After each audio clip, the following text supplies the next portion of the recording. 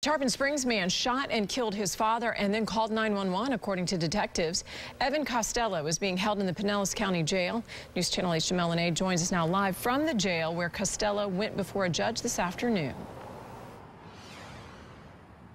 Well, good evening. Police released those 911 calls, and in them, Costello mentions about being upset over his dog. Just after 1 a.m. this morning, this chilling 911 call from Evan Costello came into dispatch. Hello? Hi, speak with me, please. Hi, I shot my dad. Okay. Did you do this on purpose, or was this an accident? I already put it in. I don't know. The Tarpon Springs resident lived with his father, 68-year-old James Costello, on Lonesome Pine Lane.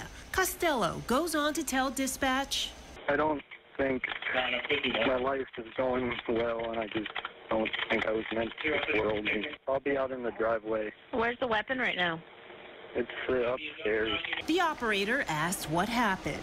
His response? My dog got really sick tonight, and he ate one of my dad's pills or something, and it just, I don't know, I just got upset. Police arrived on scene and found Costello waiting in the driveway. Entered the residence and did find a 68-year-old white male deceased inside the residence from a gunshot wound. Costello was taken into custody. He went before a judge this afternoon.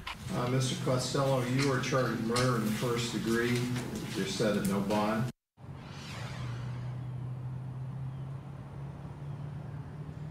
And like you heard the judge say there, he remains in jail tonight on no bond. In Pinellas County, Jamel, News Channel 8.